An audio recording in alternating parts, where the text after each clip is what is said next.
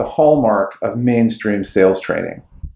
And what they always tell us is really the goal of everything they do is to prep someone for the sale, whether it's overcoming objections, building rapport, any number of things. But it's with the mistaken assumption that, maybe even naive assumption, that these people are willing participants in the process.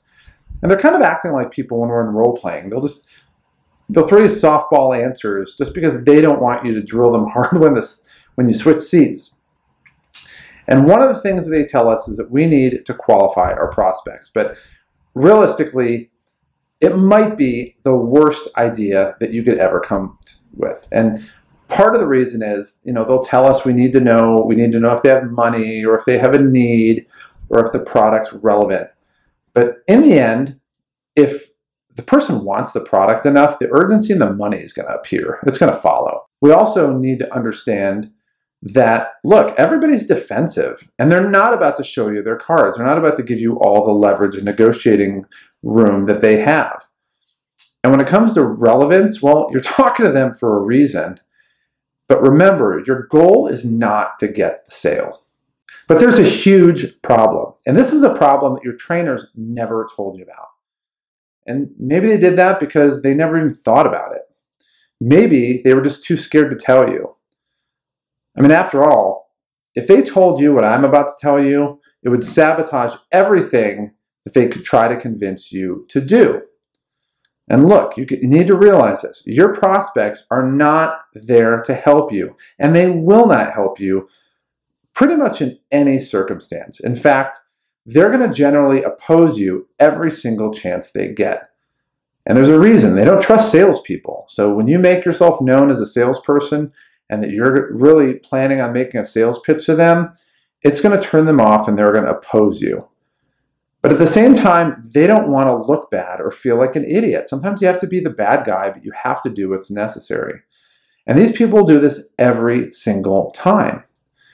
So when people are doing this, when you're making a presentation and they're immediately opposing you, what do? How do you make sure that you're not wasting your time on people who don't need your product? I mean, in a sense, your salespeople did bring up a good point. Look, if you're talking to somebody that's totally irrelevant for your product, then all right, fair enough. You probably don't want to spend time with them. But realistically, it's an aberration as opposed to the rule. Look, this question itself comes from a scarcity mindset. People with scarcity, especially scarcity mindset, worry that if they don't maximize every single second with, quote, qualified prospects, unquote, they'll never hit their goal. And I got to tell you, this is ridiculously stressful. It drives people crazy and it absolutely sabotages their mindset. But when you put into practice what you're about to discover, you're going to naturally attract the best people out there. Not just clients, but with everybody in your life. It's like I told you, it didn't just impact my business. It impacted my personal life, my friends, athletics, relationships, everything. And the key is you do not qualify your prospects. In fact, you need to disqualify your prospects. Remember, people want to stereotype you as a low-value, parasite-like salesperson, but they're only going to do it if you act like one. Now, remember we talked about in the last module about the fact that they stereotype you like that. They're doing it because there's some stimulus being given to them by us that makes us act a certain way. It's that pulvener in action again, right? Remember that pulvener is the enemy of the salesperson. But what would happen if nothing you did triggered that tripwire to stereotype you? Well, I'll tell you. Well, your prospects wouldn't have any clue on what to do. Remember, they're on autopilot.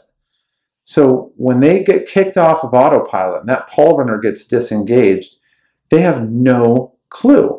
And they don't have any clue how to fly the plane, much less land the plane. So they're going to look for the first person that says they know how to fly a plane, and they're going to hand them the yoke. But the secret, again, is not to qualify your prospect. It's to actively disqualify your prospect. And we're going to overtly demonstrate that we're not interested in the sale. Now think about that. All of your sales trainers are telling you that you need to be engaged and be the apex of what a salesperson should be, the most knowledgeable person in the world. You're always reaching out to them, always trying to close any number of things.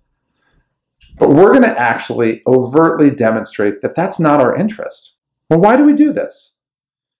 Well, it's because we need to turn off the PTSD that your prospects have inside of them. I mean, they have been abused over and over again and just taken to the cleaners by so many salespeople in the past that they absolutely will do anything to make sure that doesn't happen. And it really is PTSD. It's post-traumatic stress disorder. You could say post-traumatic salesperson disorder. But we need to make sure that we turn that off inside of them. And more than that, instead of just deprogramming them, we need to reprogram their existing pre-programming. And there are a few ways to go about this. And the ones that I love, I mean, these are really funny. So if you hear me smirk, just understand, while they're really funny, they really work like crazy. And they're total cheat codes, and nobody does these, right? So number one, you make fun of salespeople. I mean, when was the last time that you were in a sales training class and your trainer told you to make fun of other salespeople? It just never happens. And yet, if you do that with your prospects, they're going to love it. They're going to eat it up. I mean, they're expecting you to be like everybody else.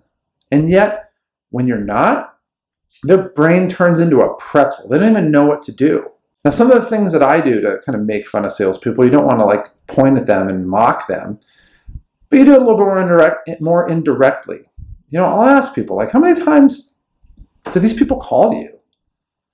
With the inference of like, that's horrible. Whatever the answer is, it's something I would never do. Why is it that they always give you their business card? And everybody does that. And the inference is, well, I'm not going to give you my business card. Immediately, I'm going to be different. And, they always seem to be like they're in a job interview. And nobody really likes to be with that. I mean, even people that are interviewing people for a job don't like it, much less people that are in a little bit more of a natural state. Now, number two, you want to specialize. Now, this is one of my favorite cheat codes. And I'll give you an example of my friend Trevin. So Trevin, if you're listening, you're welcome. But I like to use you as an example because it really makes a difference. See, I have a friend, Trevin, and he is a personal financial planner or professional license. I don't know what the term is, but and so there's like 8 million people that do that, right? And yet, what Trevin does? Trevin specializes and only works with dentists. Now, before we go any further, just understand, Trevin's not a dentist. I don't think he's ever gone to dental school. Maybe I don't even know if he's gone to a dental appointment. No, he probably has. He has good teeth. And yet, when he goes into a room and tells them that he is a certified financial planner, that's the title, they're probably ready to roll their eyes. But he finishes the sentence. It says, for dentists. And if you're not a dentist, then a sales pitch isn't coming. But if you are a dentist, then this guy just called his shot. And that whatever he does, he knows everything about your business, all the unique needs and specialties and problems and opportunities that you have. And so this guy becomes very much in demand. And just like my friend Trevin, when you do this, what it communicates is you are the expert. There's no other competition. It means you have a ton of clients. You're not going to try to sell them if they don't fit into what you do. And honestly, it'll be the best decision they make if they end up fitting. And really for you, it'll be the best decision ever because you have a pre-qualified client.